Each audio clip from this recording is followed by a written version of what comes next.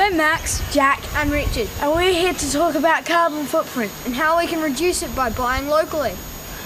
We all know that our world is heating up from the amount of greenhouse gases that are entering the atmosphere as a result of burning fossil fuels. Your carbon footprint is how much carbon is put into the atmosphere as a result of the energy you use in your everyday life, like driving your car or using electricity to power your house, or anything that uses energy from burning fossil fuels. We'll give you 2 examples of energy use that add to your carbon footprint.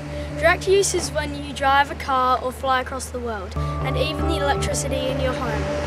Direct use is when companies have used energy to make something that you buy, like food from the supermarkets. For example, onions from America, where they have burnt petrol when drying. Energy for producing the bag, and the obvious huge amount of fuel to get it all the way to the supermarket.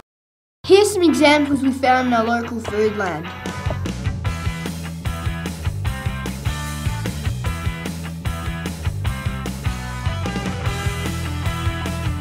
One of the solutions is we could buy Australian made. But even better, we could buy locally.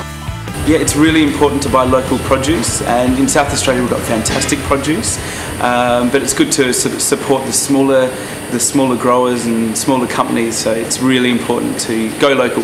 Yeah, so local produce is great because it doesn't take as long to get to your kitchen. So if you're getting something from overseas, some fresh produce, there's all sorts of preservatives and gases that go into that packaging to make it have a longer life on the shelf.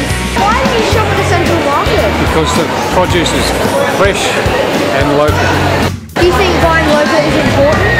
Very much so. Yep. Because it keeps the farmers in work and stops people bringing rubbish in from overseas. But best of all, we can grow our own produce.